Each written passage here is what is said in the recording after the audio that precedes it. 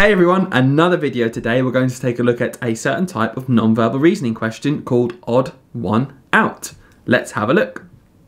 So with these types of questions, you are given 5 shapes, A to E, just like normal, and it's your job to try and identify which shape is the odd one out. Now, there is a technique to this. It's important that your shape is the odd one out, but it's also important to remember that the other 4 shapes have to have something in common that is the same.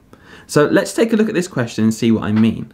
Now, looking at these options, we can see we have a triangle to start with.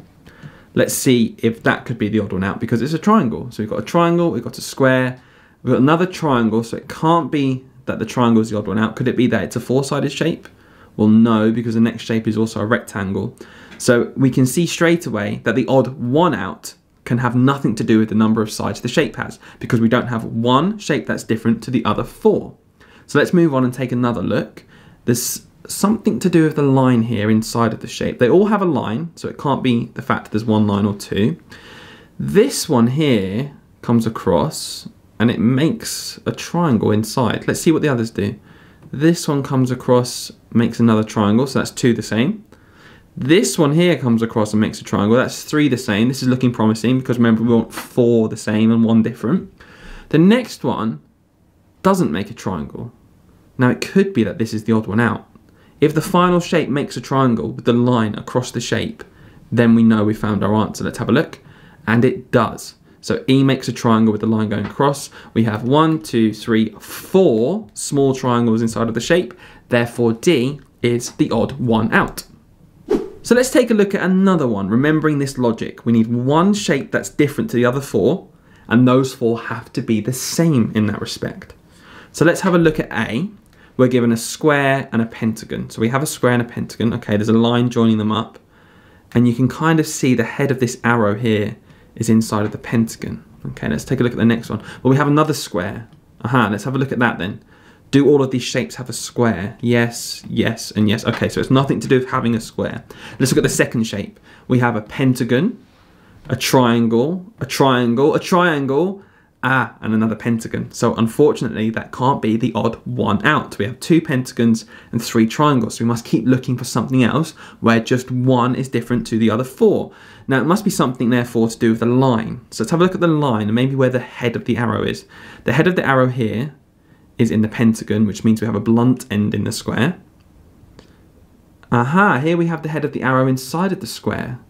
Let's keep going because these are different somehow. If we can find some similarities, we might have our odd one out already.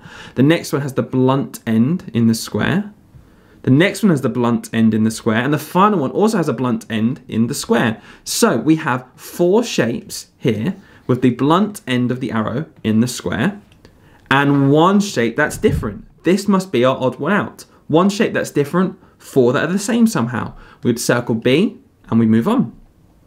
So here we have a third odd one out question, and what I want you to do is have a go yourself. So remember, you are looking for the odd one out.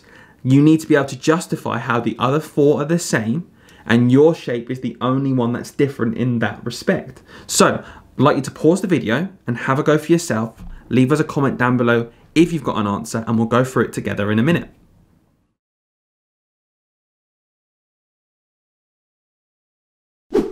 So, hopefully you've got an answer now. We can have a look together and see how you did. We are given 5 shapes again.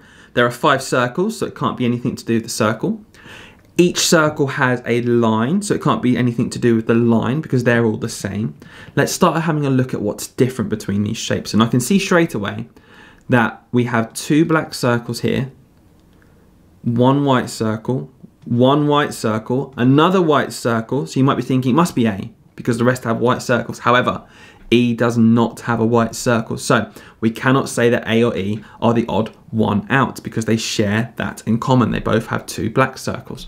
Let's have another look. We have a triangle, we have a pentagon, a square, they're all different, a pentagon again, and a square again. At this point you might think, well, A is the only shape with a triangle, but that's not enough.